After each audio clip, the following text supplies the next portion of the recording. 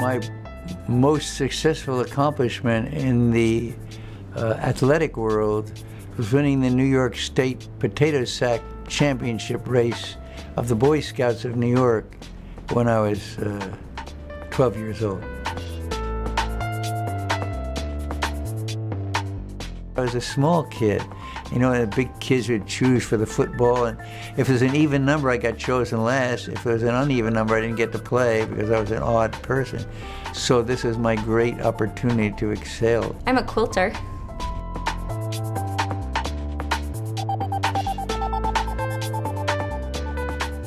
I started quilting a few years ago, and it's really exciting just because it's something very detail-oriented, and I think it's always exciting to make something that you can use. I feel that maybe in another life, I could have been a writer maybe, or a historian.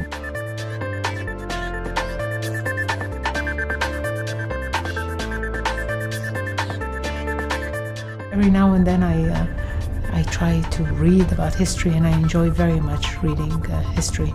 My favorite thing in the world is to go out in the winter into the Australian desert camping.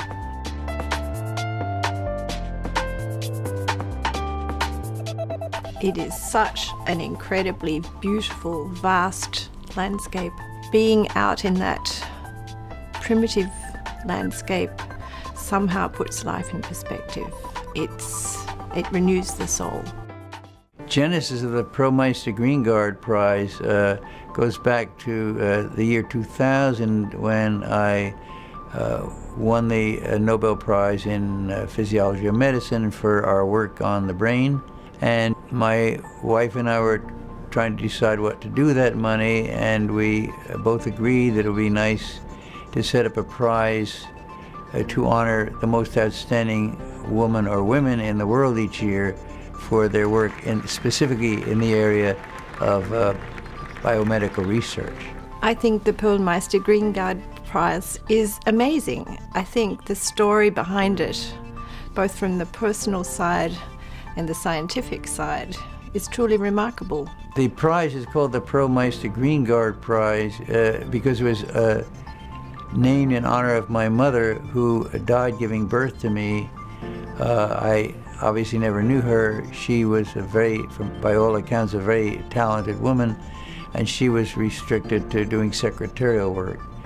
And it seemed that it would be a nice thing, since I wanted to do something about discrimination against women, to name it in her memory. This prize is quite unique and very special to me, because I think there are very few prizes that are uniquely established to honor women, and particularly uniquely established to honor women in the sciences. Events like the Greengard Award are great because they get us all excited into seeing that there will be some recognition, and even though some of the statistics are against us, there's still a lot of opportunities out there. The world has changed for women in science. But if you look at the statistics, it hasn't changed nearly enough, despite huge advances. More than 50% of the PhD students are women, more than 50% of the postdocs are women.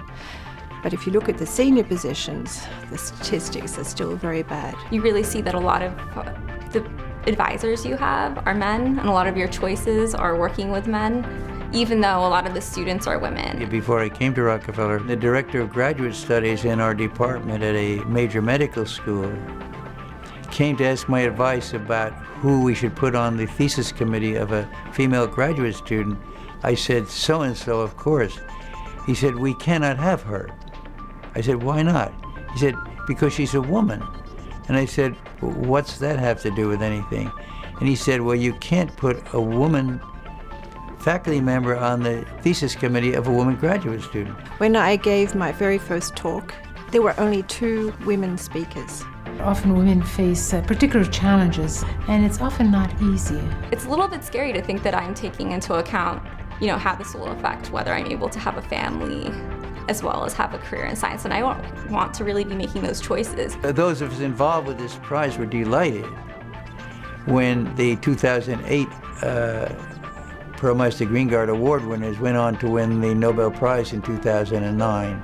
Even if all discrimination against women were abolished, I would still love to see the prize continue if for no other reason than as a memorial to the discrimination that women labored under in previous years. I think that it's taken a long time, but finally people are realizing that they just have not been seeing what is in front of their eyes.